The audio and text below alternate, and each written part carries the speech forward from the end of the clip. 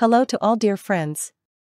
Today we are at your service with a very interesting and important topic. We all have worked with Windows 10 and know that sometimes we come across problems that can be a bit confusing.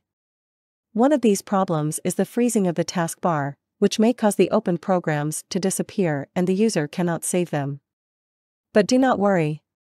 In this video, we are going to show you how to solve this problem. Using the solutions we teach in this video, you can find the opportunity to save your unfinished work. So please do not restart the system in this case, because it will cause you to lose your data. So stay with us and enjoy this video.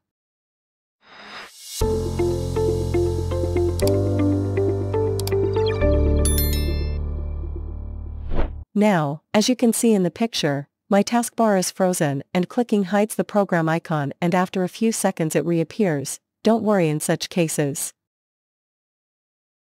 Now, if we want to restart the system, we will lose our unsaved data, but unfortunately, in such cases, you will not be able to restart from within Windows 10, because the entire taskbar seems to be locked and frozen. Let me show you a way to get rid of this damn problem. First, open the Task Manager by pressing Ctrl+Shift+Escape. Then go to the Details tab and find the explorer.exe process.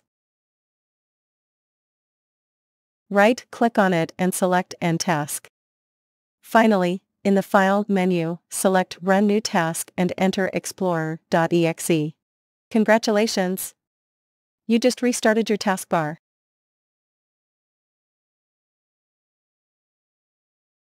Now we come to the second method, which is often used by professionals.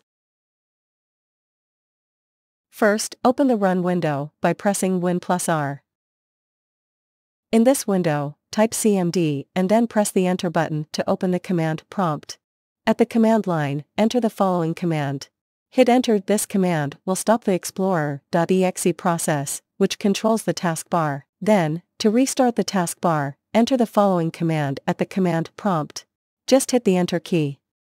This command will restart the explorer.exe process and restart the taskbar.